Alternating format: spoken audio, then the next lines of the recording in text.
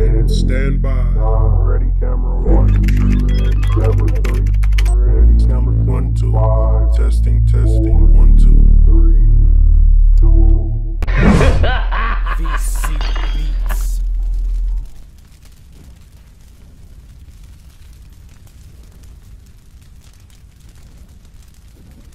Help us to continue making great content by purchasing merchandise. Link in the description. What up, though? This VCBEATS.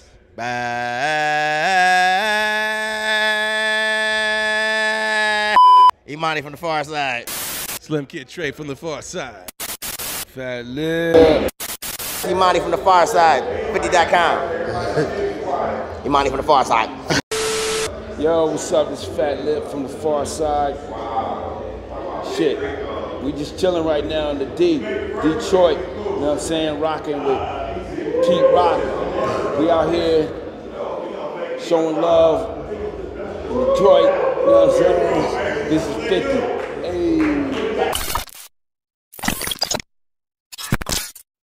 Yo, it's violent content. We live from the Russell Industrial Complex in Detroit, Michigan. Shout out Fatlip from Pharcyde. Shout out Rose Spit. Shout out Pete Rock. This is 50.com VCBEATS. We're making it happen. Violent content.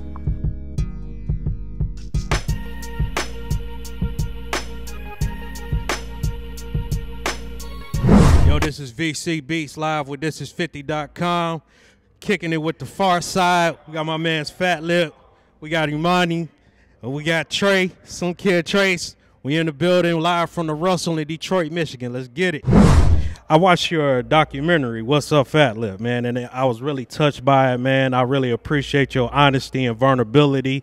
The question that I have for you, you mentioned that you would sometimes have to ride the bus, and people would see you and be like, dang, Fatlip on MTV, they winning awards, they're going platinum, what are you doing riding the bus?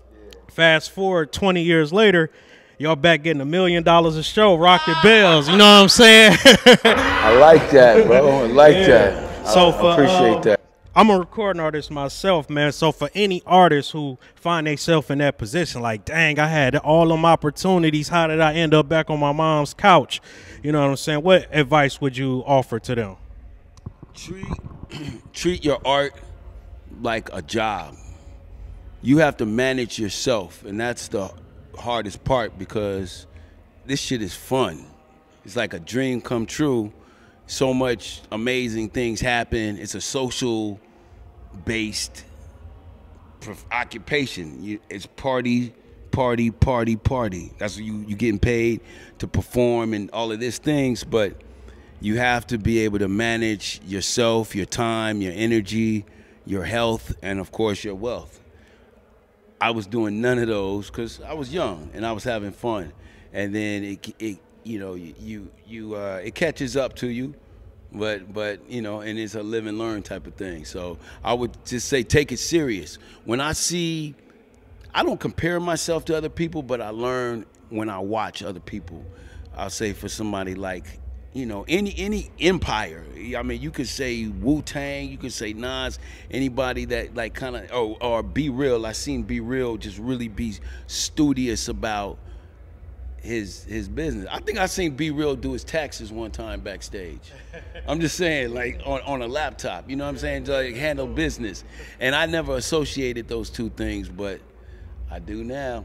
I guess the next question I could ask, because I've been through a lot of, you know what I'm saying, different setbacks and hindrances and lost relationships I value just due to business not being fair, I would say.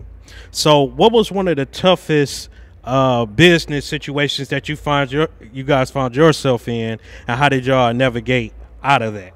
Or what would you like to see change in the music industry where the artists would be treated more fairly? I mean, that's a tough one. Artists, I mean, because you know the industry was here before we got in it. You know, it's the nature of the beast, is what they say. You know, and it's almost one of those things where when you know what you're getting in, I think when you know what you're getting into, I mean, it goes back to what I was saying about being educated about what you're involved in. I mean, I think we're talking now about contracts. because if we're talking about business, every business agreement is solidified by a contract. And so when you know what the contract says, you're in a way better position, you know? So and I think it goes back to managing your time. There's a time to be a nerd and study the law. There's a time to wild out and, you know, do whatever you have to do to be get in your creative zone as well. So it's just a balance, you know. But yeah, man, it's a business. It's a business. So, Imani, man, this what I feel like I want to ask this. You know what I mean? I don't know if this have any correlation. Y'all was one of my favorite groups, you know, growing up, and y'all created a lot of my favorite songs. I always say music is the soundtrack of our lives, and I always put y'all in my playlist, man. So there's another group, you know, y'all all have your own uniqueness, but there's another group that I really love that I would put in the mix with y'all songs, and that's Souls of Mischief. Have y'all ever met them, and has there ever been any talks of collaborations or anything? Because I feel like y'all both unique, but y'all got that vibe, man, that real hip-hop vibe. Have we ever met them? Yeah. Yeah, we met them like when we was coming up, before we both got signed. We known them before they got signed. They had our demo tape. We had their demo tape.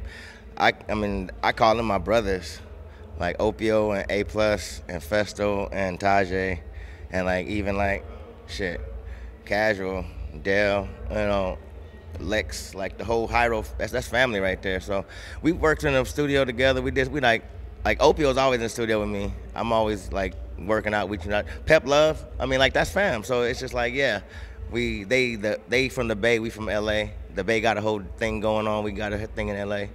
But we've nurtured relationships over the years with them brothers, and that's this business is about nurturing relationships. You feel me? Networking. You mean building relationships. That's what I learned. You feel me?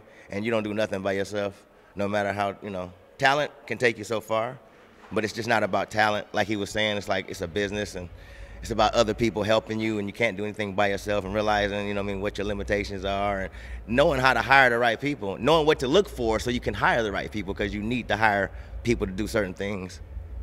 That's what I've learned.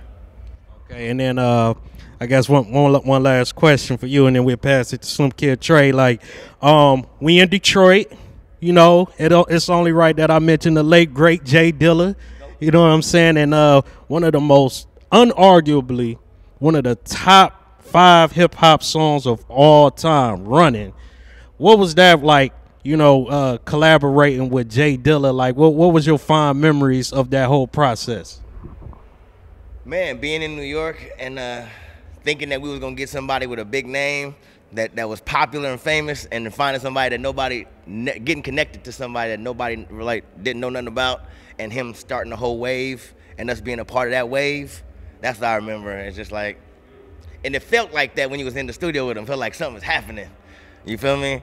But shout to the D, man. Big Tone. I got some homies out here. Tarak, you know what I mean? T3, Slum Village, you know how it is. And it's a lot of people out here. Like we was talking in the van. A lot of people come from Detroit. A lot of people don't know, like, Detroit's like a hotbed of, you know what I mean, producers and dancers and rappers and singers and shit. So much love from Imani to the D.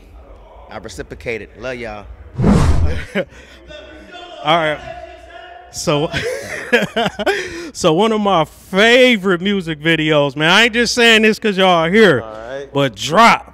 And I like that music video because it wasn't like CGI and computer generated effects. It was all brain and creativity, man. Sure. So I watched the interview with the director, and he said it was so much.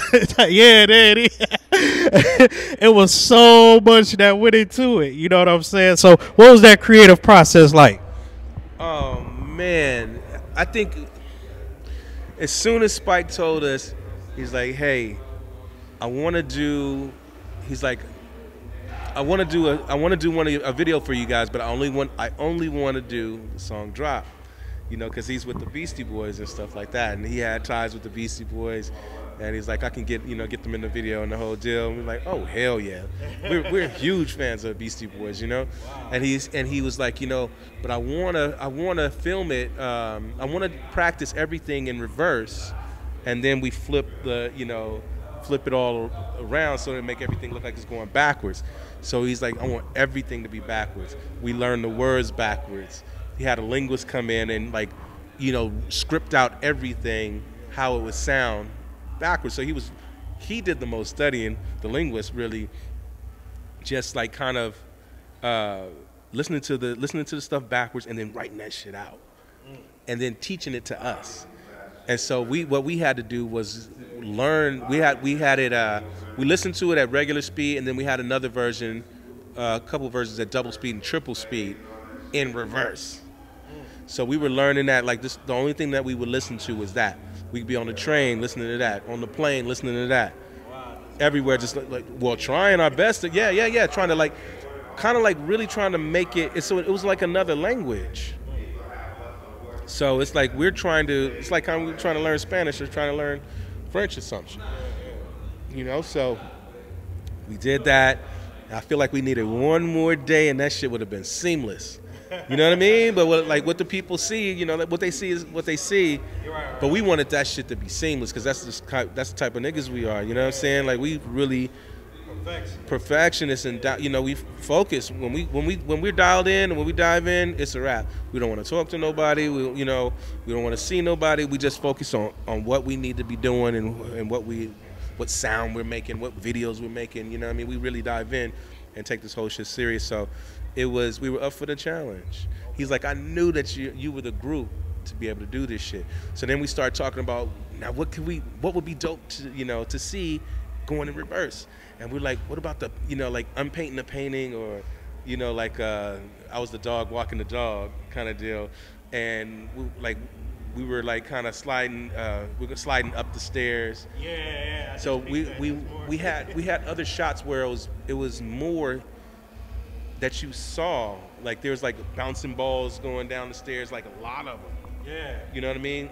And then we were going, like when the bouncing balls was going down the stairs, when we were going, that was you in the suit, right? In the back. Yeah, that was me. This is a dog suit, y'all. It was a dog suit, okay? It wasn't a bear suit. I wasn't in the bears, you know what I mean? But it was good. That video is so dope to me, man. I really love it, man. Yeah.